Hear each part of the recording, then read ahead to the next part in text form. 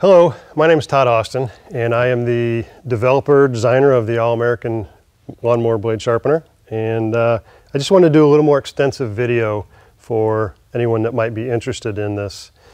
To go into a little bit of background, 3-some years ago, I wanted to develop something to start sharpening blades on my own because I sharpen them myself by hand. I've had other people do them, and I was just never really satisfied with the results either way, whether someone else did them or whether I did them.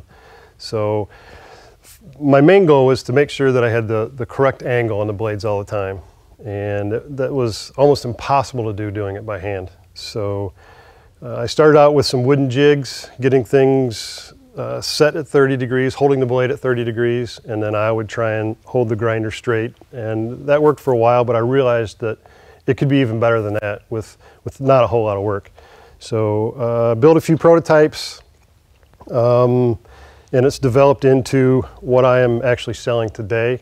During this process, my prototype building, I showed a few friends. They actually wanted me to build them one, so I built a few for other people, and everyone really, really liked it. So it developed into a product that I'm selling today. Just to go over a few things in the beginning. First of all, let's talk about the way we mount this. This bracket is not permanently attached to the sharpener so that you can mount it in several different ways. As you can see, this one's mounted to a desktop. I have another one mounted over here that you could mount to the side of a bench. You could even mount this to your trailer if you wanted to, and take it with you in the field. Let's say you're a contractor and you need to sharpen up some blades while you're out. Cordless grinder, mount this to your trailer, and it's completely portable. So that's the reason for this being not permanently attached, to give you options, mounting options.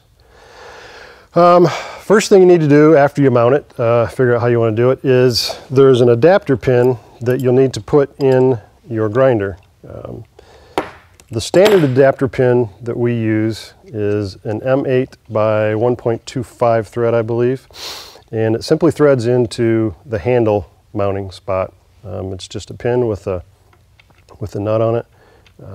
Nothing special here, just screw it in until it stops by hand, and snug up the nut, and you're ready to go. Okay, so once that's done, you can mount your blade. I'm going to start out with just a standard blade, not a mulching blade. Even though this is actually a mulching blade option, the head on this moves up and down. We'll get into that a little bit later. So the standard blade will be in the down position. You mount it so that it's not really important where you mount your blade up and down. It's just important that it's in a straight position, and it's going to be a repeatable straight position, so that every time you put it back in, it will give you the same grind. So you've got your blade mounted, you've got your pin in, you slip your grinder in. Now the next thing to do is you need to get the center of your blade roughly over top of the center of where you're going to grind. So this is also adjustable. Again, I don't have these tight. There's no reason to make them tight, but this bushing moves in and out so that you can move the center distance of your grinder depending on the grinder you have. And again, being perfect on this is not critical, just so that it's set close and it'll give you a repeatable grind.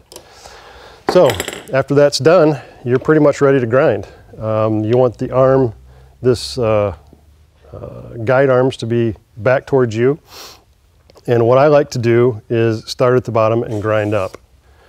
The reason I do this is it just seems to be more natural. Going this way, I can't really see where I'm going, and you never know where you're going to end down here. And when you finish out the end, it also helps up here to not get like a tail or sharpen too much at the end. So I'm just going to do a quick sharpen. I'm not going to go into a lot of detail in this.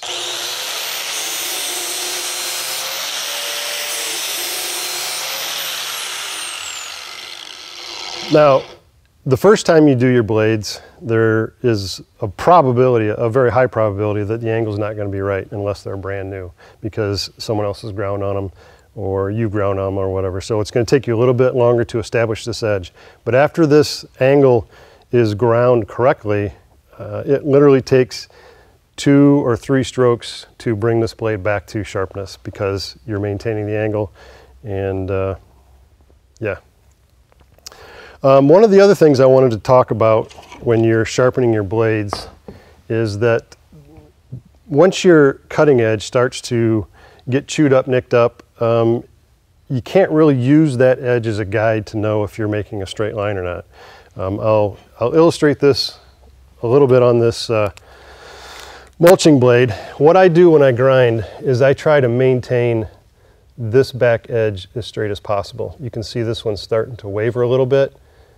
So I would try and clean up the bellies or the holes just to get it as straight as I can. As you can see on this end, I did a little better job where the whole edge of this is straight.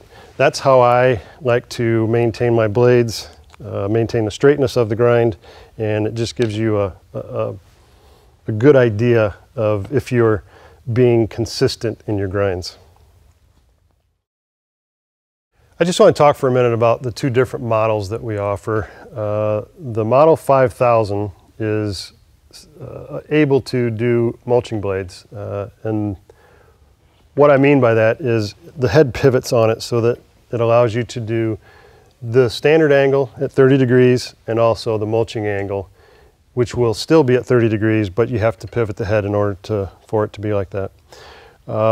This is the non-movable head, which is for just standard blades, such as this one. If you never use mulching blades, then this is really all you need. I just want to show how quick and easy this mounts to whatever it is you want to mount it to. It could be your workbench, your trailer, if you don't want to leave it mounted all the time. I personally at home just clamp mine on the bench with a C-clamp, and that's perfectly acceptable. So that's mounted, ready to go. Put in your standard blade. Make sure that you clamp it in a section that will be repeatable and straight. And once you have your bushing set up here, which I already do, you slip this in and you're ready to grind. That's all. That's all you got to do. I want to talk more about the mulching blade model and how it works and why it's designed the way it is. The head on this pivots so that when you're in the down position, you get the correct 30-degree angle at the standard part of the blade. And then as it pivots up, it's the correct 30-degree angle at the top part of the mulching blade. Also, the position point of this is designed so that as you pivot it up and down, your grinder is also correctly centered over top of the 2 spaces that need to be ground. I'll show you how that works as I put the blade in. Okay, so the outside section of the mulching blade, or standard blade if you're just doing a standard blade, is with the head down. So when you put your grinder in, as you can see, we're centered over top of this and it's in the correct position. Now when I move this up, this makes this have the correct angle, and it is again also centered over top of the grinding blade so that everything is correct. I want to go over how to sharpen a mulching blade just so you can see how simple and quick it is. The first thing I want to mention is I'm using a 40 grit flat blade. This is my personal preference. You can use a 60 grit if you want. It won't take off material as quickly. You could even use a hard blade if you wanted to, but you better be really careful because you will take off a lot of material in a big hurry and you could screw up your blade. So again, personal preference, do what you want. So glasses down, mount my blade. When I mount my blades, I like to make sure that I'm in the same place every time so that I know I'm getting the exact same grind every time I go back to it.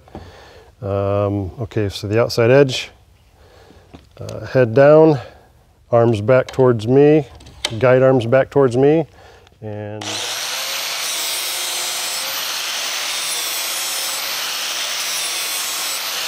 do half of the transition, flip it up, the other half of the transition,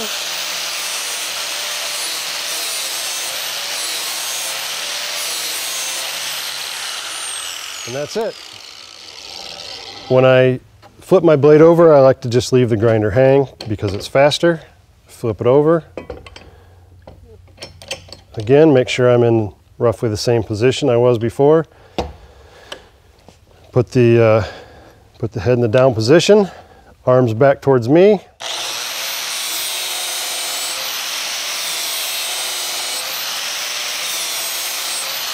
Half of the transition, flip it up, half the transition, do the top.